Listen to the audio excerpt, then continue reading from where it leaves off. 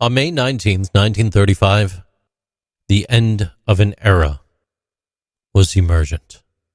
T.E. Lawrence, famously known as Lawrence of Arabia, tragically passed away in a motorcycle accident in England.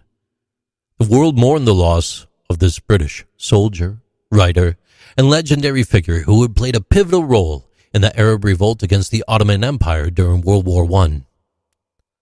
Lawrence's writings about his experiences in the Middle East, particularly his masterpiece, The Seven Pillars of Wisdom, were revered for their rich and sensory language that painted vivid pictures of the region's culture, people, and landscape.